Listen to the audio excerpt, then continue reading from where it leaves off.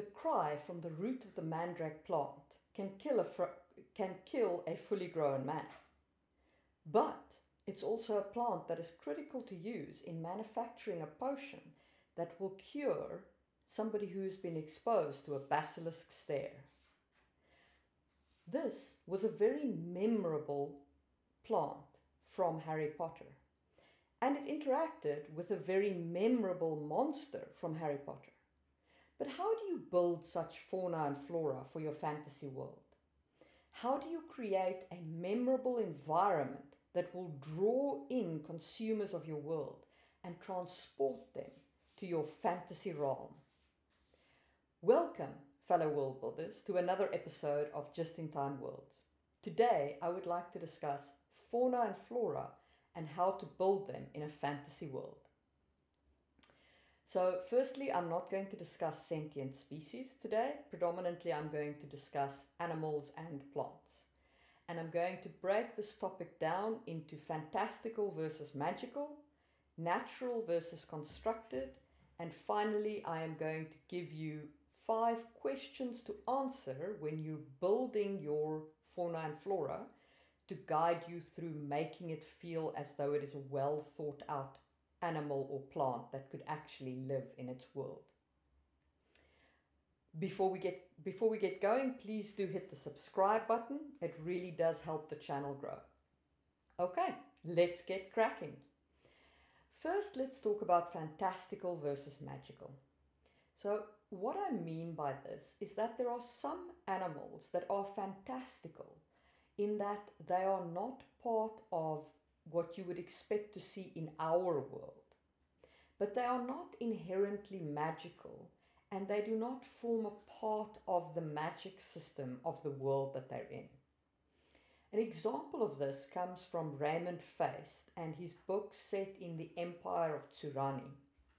Now, why these creatures are fantastical is because they all have 6 limbs. And there are many of them. There are many different types of creatures that are all of the 6-limbed type. And they were the natural evolutionary product of their world. So there's nothing inherently magical about them. But they are extremely fantastical. And reading about them transports you into that world. It makes that world seem both alien and fascinating to the readers of the Empire of Tsurani.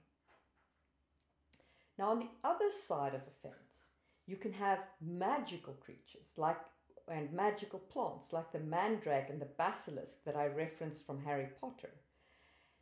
These plants and animals are part of your magic system. They either use your magic system or they provide input and power sources to it, like the mandrake being used to make a potion.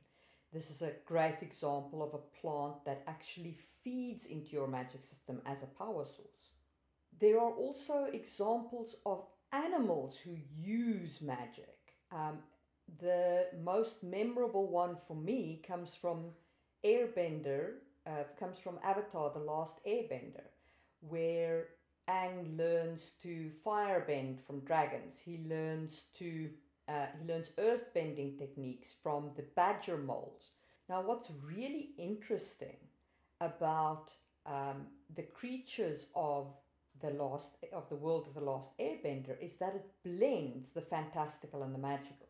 You have creatures like the badger mole, who's an actual user of bending. But you also have just plain old fantastical creatures like the ostrich, like the horse ostrich, which is fantastical but not magical. And that illustrates beautifully the difference between these two. You can also use fantastical or magical fauna and flora in your religion. A really good example of this comes from George R.R. Martin, who gave us the weirwood trees, the trees that have the faces carved into them. These trees are used by green tree seers to observe the land, but they are also a central part of the religion of the first men, in that they go there to worship under the weirwood trees, under the trees with faces carved into them, as they were taught by the children of the forest. So incorporating such fantastical fauna or flora into your religion that's local to your world really gives you depth in your religion, as well as giving you that fantastical element to transport your readers into this world.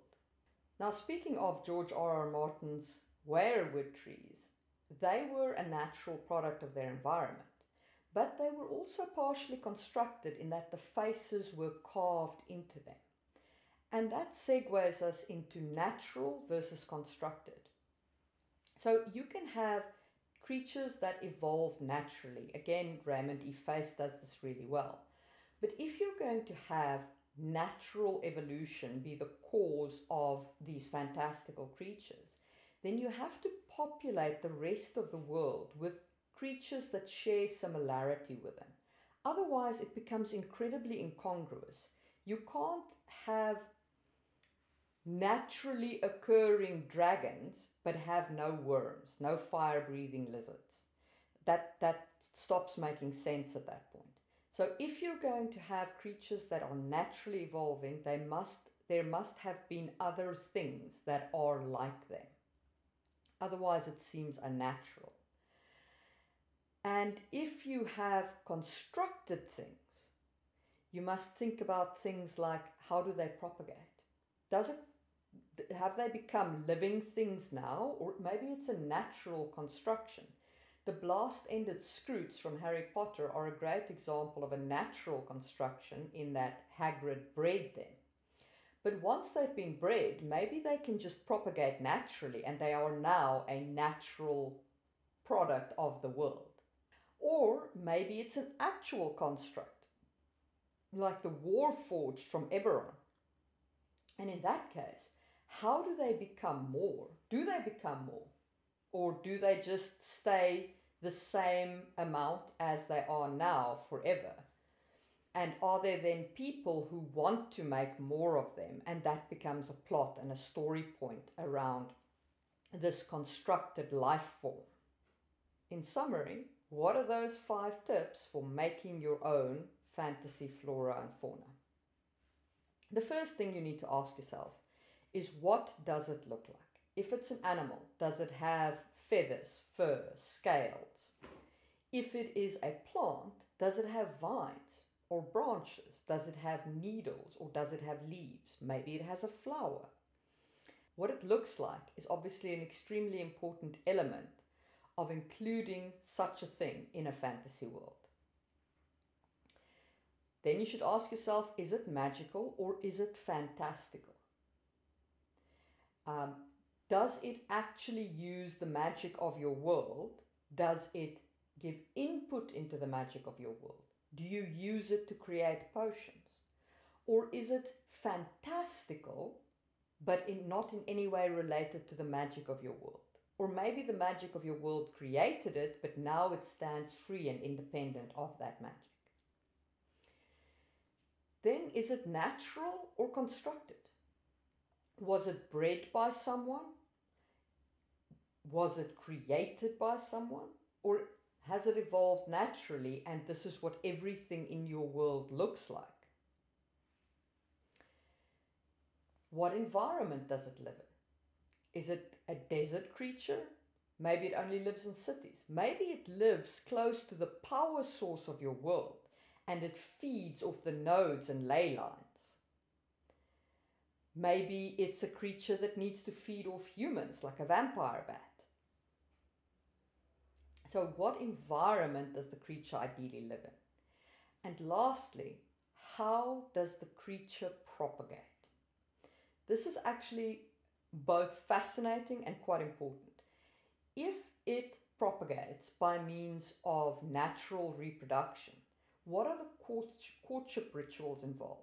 And the reason why I ask that is because if you look at our world and you look at the inspiration that you can draw from it, scorpions have this courtship ritual where they dance with each other with their pincers interlocked. And it's fascinating to read about. I've watched a few videos on the topic as well. And it was just it enormously informed my propagation rituals for my various insect life that I've created in my world.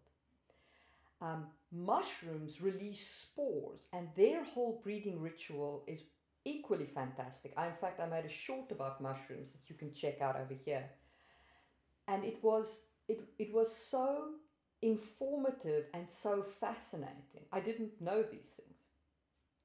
And if you include elements like that in your fantasy world, in your fantasy fauna and flora, it makes it so much more real to consumers of your world. It makes them feel as though they are honestly being transported into this place, which is real but fantastical.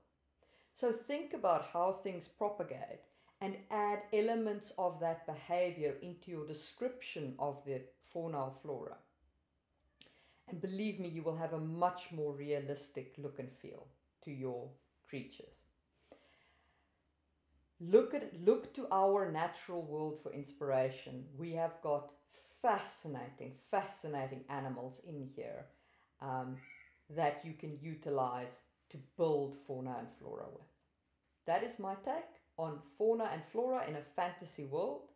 I do hope that you've liked this video. Please do hit the like button if you have. Drop me a comment below as to what is the most interesting fauna and flora you've ever seen in a fantasy world. And I will see you on Friday for another episode of Just in Time Worlds.